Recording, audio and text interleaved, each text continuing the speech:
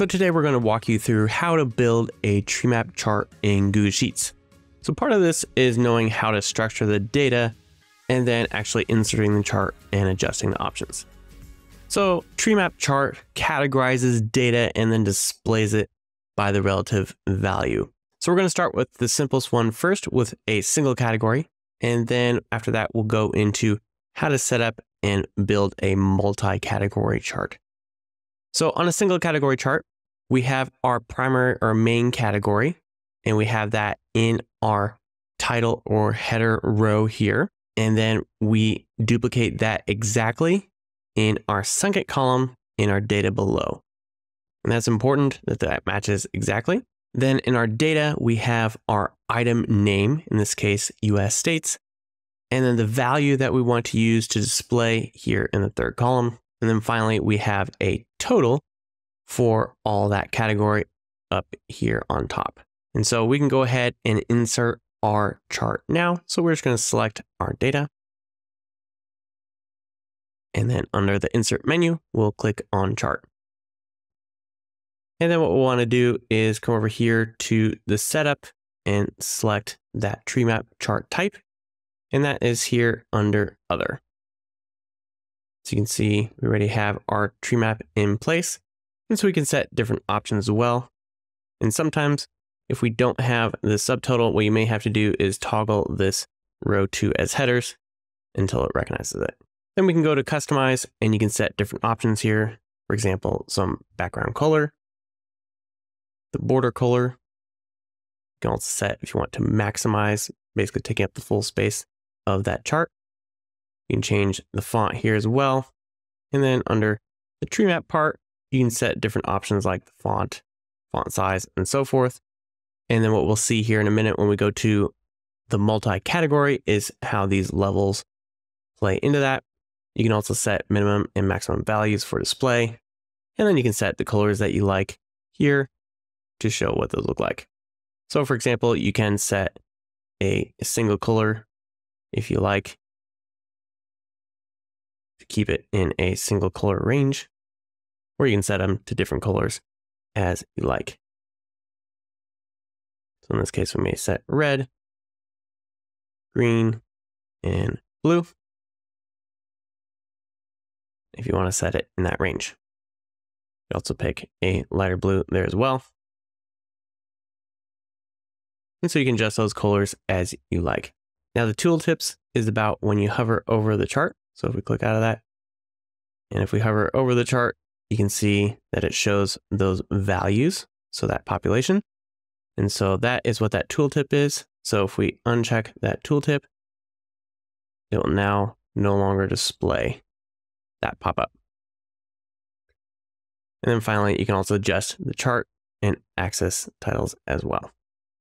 And so one thing to note in a Treemap chart is you can click into it, which isn't super useful here when you only have a single category, but we'll see in a second what it looks like when you have multiple categories. So let's go to our second case here. And so we're going to start with our multiple categories, and then I'm going to show you what this is over here and using the color option in the Treemap chart. So as you can see, we have our primary category still here in our top row of our data table. And then again, that subtotal here. And then underneath, you can see that this meals primary category is repeated each time I specify a subcategory. And so meals only appears here to tie this subcategory back to the primary category. And so this may seem like a repetition, but it is needed to structure this data. And so this is a subtotal here of that category, and then it's totaled up there at the top. So you take your primary category and then you tie your second category in the subtotal row with the primary category and the subcategory. And then you repeat individual items with that subcategory, then in column 2, and the item again in column 1, just like we had above. And so this is just nesting those categories. So let's go ahead and select our data here. We're not going to select this one yet. Let's just select our primary data and insert our chart. And it selected the Treemap automatically here. And so if we drag this over, you can see it has our primary category, and then it splits it into our subcategories. So our entrees here, desserts, appetizers, and drinks. Now with a multi-category, if you select into one of these categories, then it will display just those like that.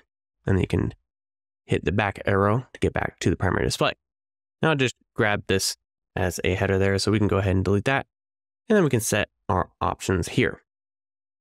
So one thing to note is if we go to Customize and Treemap, we can now actually set our levels here. So if we go to 1, you can see it's only showing now the primary subcategory and not individual items. So now we can actually set our hinted levels. And this gives us a little bit of an idea, and it's not perfect, but it gives us a little bit of idea of what that sub items look like. And so now if we click into this, we can still see our items, but we're only seeing our subcategories instead of each individual item.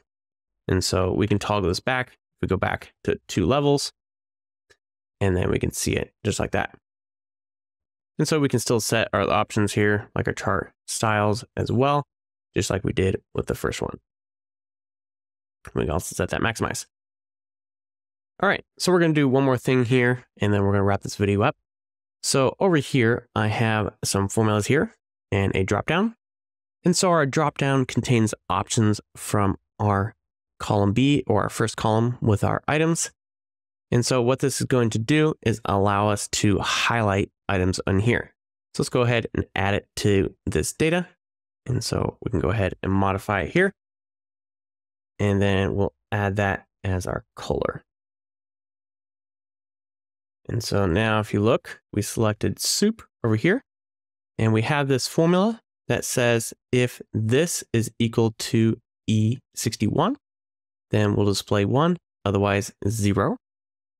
And so you can see here, because soup equals to soup, then this displays 1 instead of 0. And now in the chart, that signals to highlight that in a different color. And so if we go down here and select pizza, for example, it highlights pizza, or we can do water and so forth. And so this is a great way to allow you to quickly highlight different items within your chart. So that is it for today's video. If you do not have the coefficient extension, make sure that you download it today and check it out to see how you can add functionality, add automation, and streamline different processes in your Google Sheets. Thanks for watching. Have a great day.